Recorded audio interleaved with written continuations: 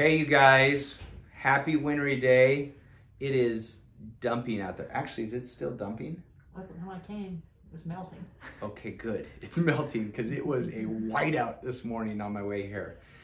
Okay, this young lady made it to us since the snow's melting, and we are gonna take out this blackhead out of her back. So let me show you.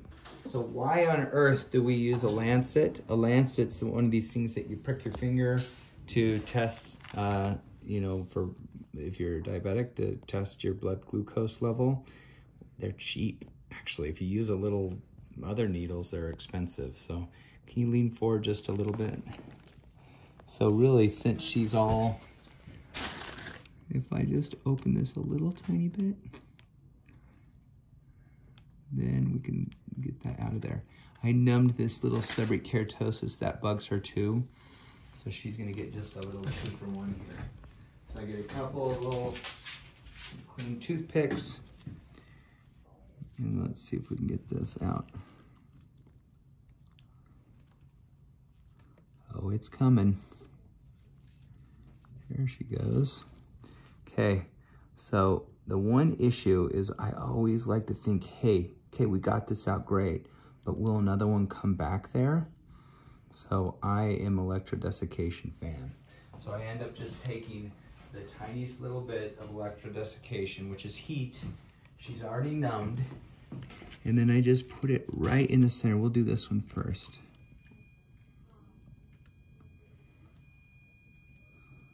Okay, put it really low. It doesn't have to be much, but just that little bit will then allow that to not come back. How do we keep this guy from coming back? I just put this right in the center. I try to not get anything on the sides.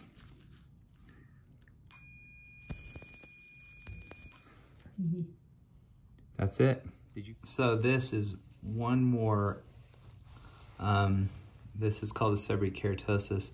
There's basically 3 things you can do here. Nothing, okay. Freeze, heat. Oh, and shave off. So there's 4 things you could do. Okay. I'm gonna do a little heat. And the reason why is if we shave it off, then you have to submit it. That costs more. Freezing is great, and freezing is what we do often. But I find electrodesiccation more accurate. And since we already numbed her, can you feel anything here? Not yet. Don't jinx me. Not ever. I never want you to feel it.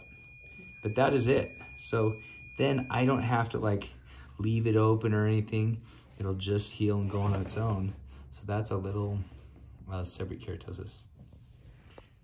Well, we thought we were done, but she found another one, and so this is great. So it'll allow me to show you another way that we typically treat seborrheic keratoses, which are these kind of warty little growths that are gifts from our mom or dad. So let me show you. Okay, so she has this little warty thing on her ear. The great thing is I know that this isn't scary, so I'm gonna do a little freeze. So I kind of brace myself.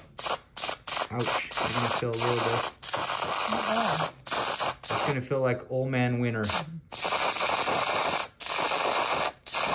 just kind of get to the border.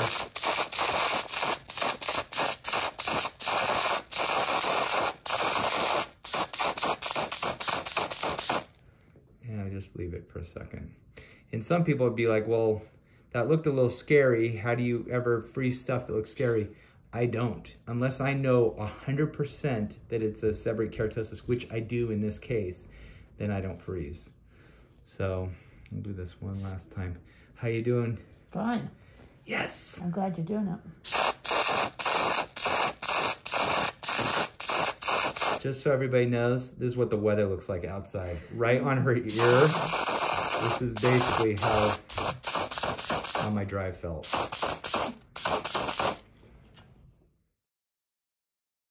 Hey, thank you for watching our video. We enjoyed making it. If you enjoyed it, please feel free to press the thumbs up button or subscribe below.